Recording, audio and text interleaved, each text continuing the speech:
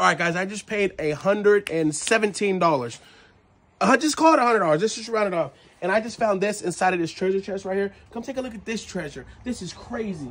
Grateful Dead, liquid blue. 1, another one, 2, another one, 3, 4, 5, 6, 7, 8 Grateful Dead vintage t-shirts, guys.